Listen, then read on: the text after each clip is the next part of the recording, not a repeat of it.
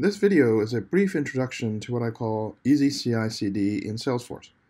I'll be adding to this diagram from Wade Wegner's 2018 announcement of Salesforce DX, or Developer Experience, which introduces the Dev Hub as part of the new package-based approach for development of custom code in Salesforce.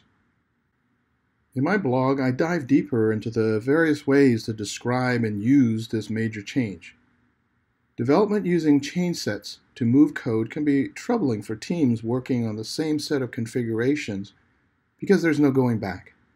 Some describe the approach like plastic surgery in your face. If an operation is botched, you can't start over. But the new approach of storing metadata in a repository or repo enables time travel. Control of versions means that all files present at each commit point in time can be restored. So now you can merge with confidence and conduct experiments. Of course, you'll still need tests.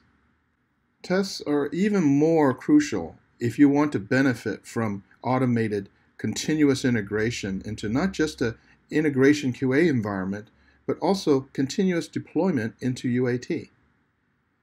Many companies are now able to even completely automate movement from staging into prod, a process called continuous delivery. They benefit from agility because of comprehensive tests automated at every step. They also used advanced data management tools such as Data Loader from AutoRabbit. And instead of manually typing git and DX commands to instantiate or scratch orgs, AutoRabbit provides a UI for easily comparing and moving data and code, just like Salesforce. You can also automatically link actions to ALM systems such as Jira for tracking and traceability to actively manage test coverage. So take a look at my notes and tutorial and let me know what you think.